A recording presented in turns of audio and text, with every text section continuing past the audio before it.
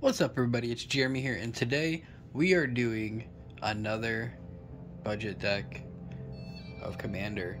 So this week we're looking at Pirates. We're going to look at Malcolm and Breaches. What Malcolm does is whenever one or more pirate deals damage to opponents, you create that many treasure tokens for each opponent dealt damage. And what Breaches does is whenever one or more pirate you control deals damage to opponent, you get to exile the top card of each of those opponent's libraries. You may cast those this turn, and you may spend mana as though if they were mana of any color to cast those spells. And this is a partner deck. Another one, yes. And we're just going to jump right into it. Like I said, as always, this is just low-cut, small budget decks. If you need to update them, put them in on EDHREC. Check them out. This is a blue-red. So, yeah, we're just going to jump right into it. So we're going to start with the creature base, which is mainly pirates. And it's not anything huge. I mean, you have some, but not a lot. So you'll want to, obviously you're making treasure tokens, you're becoming the monarch, you're just doing a bunch of fun stuff. You can only be blocked by flying. Just a bunch of fun stuff. Playing when attacking. They all have little different quirks and fun things to do. Counter.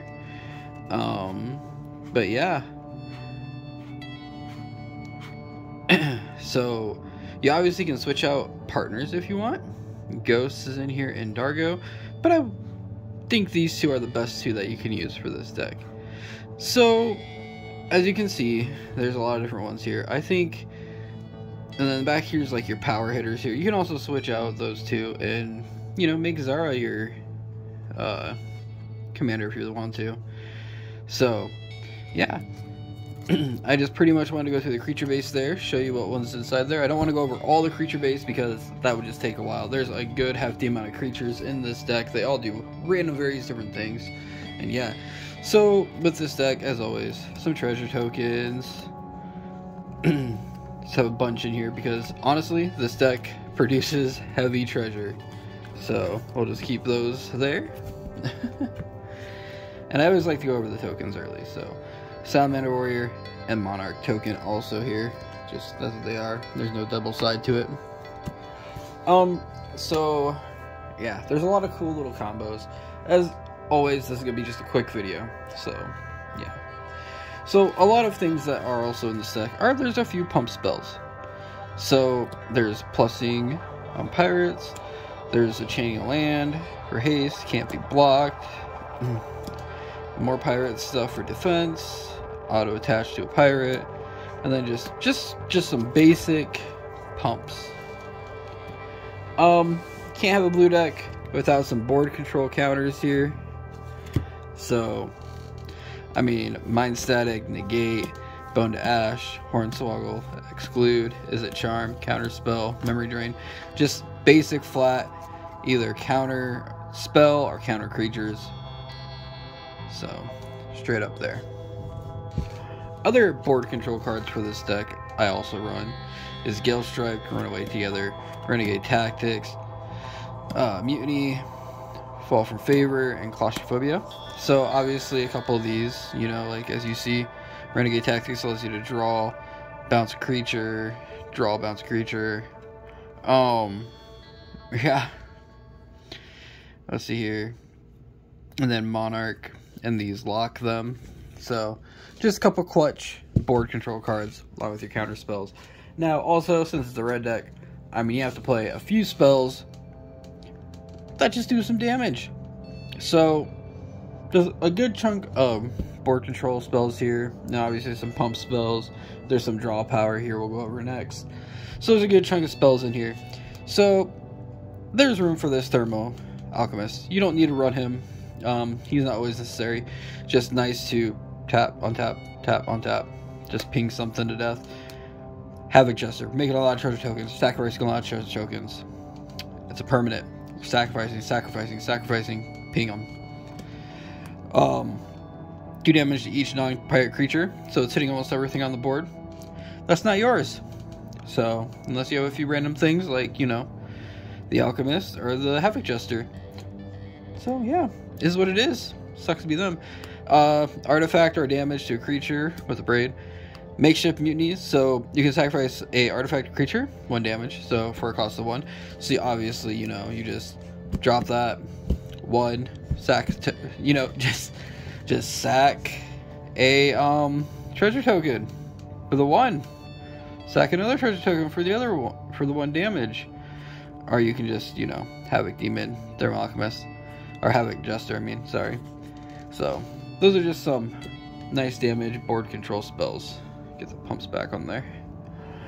Obviously, there's a lot better cards to be running. That's why these are just budgets. So the only graveyard play here, so you can return target instant or card from your graveyard to your hand, and then exile this. So it's nice in certain situations. You need to get back that claustrophobia. You need to get a draw power card back. So speaking of draw power, you know, you got Consider, and then other stuff like here, discard a card, draw 2, scry draw, and they got Marches here. Well, this is the phase out. I don't know why I put that in there. That's my bad. This allows you to pretty much look at top cards of your library, X them out, and then cast them. So, or you can play 2 of them, but yeah.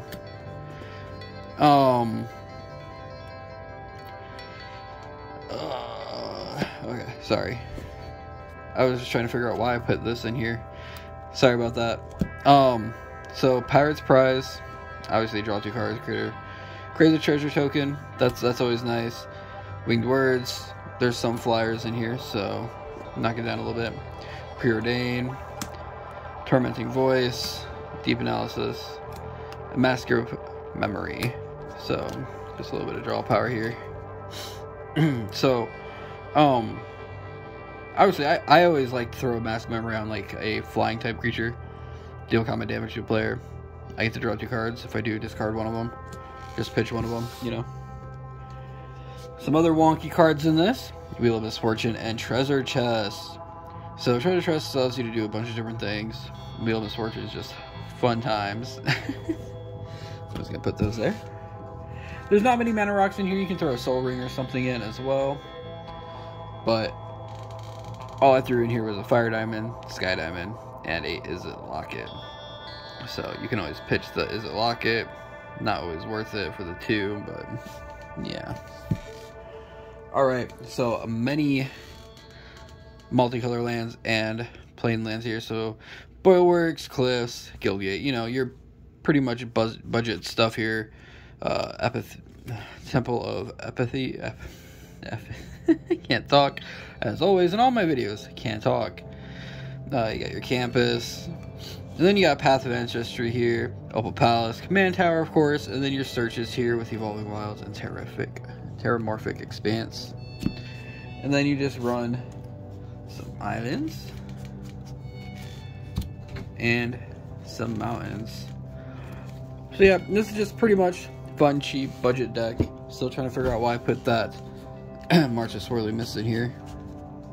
Why did I do that? I don't know. There was probably a point, but if I remember it, I'll put it in the comments below or in the description.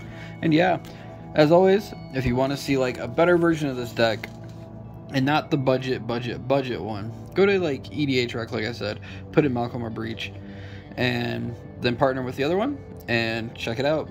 There's so many fun cards to play with this. This is just a fun deck. It really is. I've played it a couple times. And yeah, it just, if it gets going, it gets going, honestly, because you have so many quirky perks with all these different pirates. Like you can use Captive Argus here, or you know, just be like, hey, look, here's Zara. So yeah. It's just, there's some win cons, just some fun stuff. You're just playing it out there. But as always, if you enjoyed the video, please subscribe, like the video, and obviously watch that other video that should be around here. And yeah, thank you everybody for tuning in for another budget deck for Commander. And yeah, these are still work in progress, still kind of trying to figure out what I want to do, how in depth I want to go. So maybe next week we'll go into more in depth in another deck. But yeah, remember, these are all like meant to be cheap, you know, put together to be played and have fun with.